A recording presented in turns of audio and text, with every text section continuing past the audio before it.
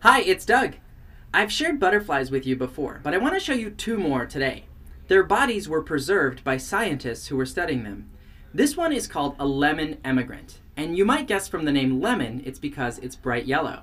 It lives in parts of Asia and Australia. But now let me show you what some people consider to be the most brightly colored butterfly in the world. It's this, the blue morpho. It lives in parts of Central and South America.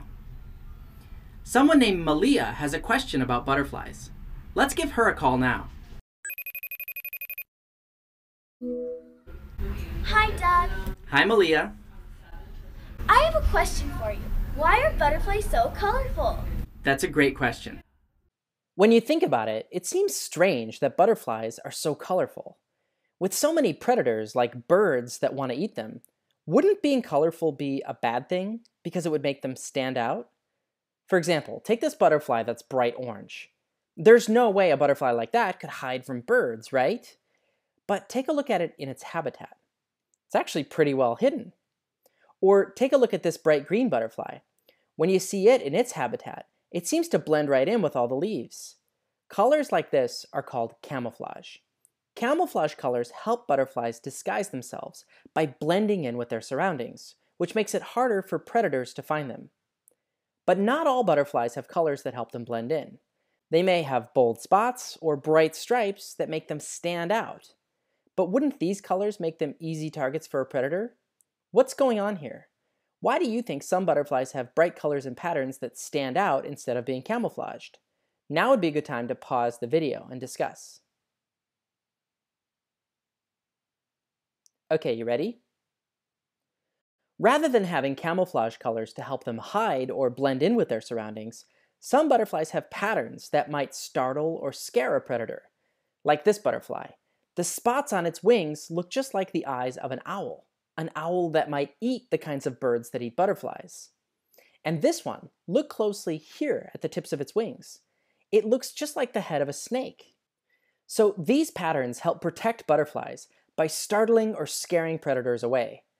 Still, there are other butterflies that have bold, colorful patterns for another reason, like this one. It doesn't look like something that would scare a bird. Scientists have studied this butterfly, a long-tail butterfly, and figured out it's poisonous to birds. If a bird tries to eat a poisonous butterfly, it'll taste bad and sometimes make the bird sick. So birds quickly learn to avoid butterflies like this. Their bright colors act like a warning signal. Here are two other butterflies that signal to predators with bright colors. The one on the left is a monarch. It's highly poisonous to birds. The one on the right might look like a monarch, but it's a different kind of butterfly called a viceroy. It's actually not poisonous, it just looks like it is. Many butterflies that aren't poisonous have warning colors that mimic butterflies that are poisonous. If predators can't tell the difference, they'll leave them both alone. So in summary, butterflies can be brightly colored for a lot of different reasons. Some of them, while it seems like they'd stand out, they're actually well camouflaged in their habitats. Others have colors that will scare away predators, either by looking like other animals or having warning colors to let predators know that they're poisonous. That's all for this week's question. Thanks, Malia, for asking it. Now, we have something special for this week's episode. My friends and I here at Mystery Science have created a step-by-step activity where you can create a card for someone special with your own colorful butterfly. You can find a link to the activity at the end of this video.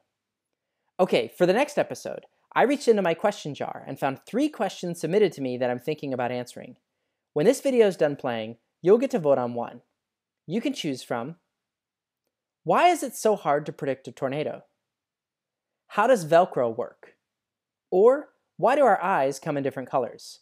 So submit your vote when the video is over. I want to hear from all of you watching. There are mysteries all around us. Stay curious, and see you next week.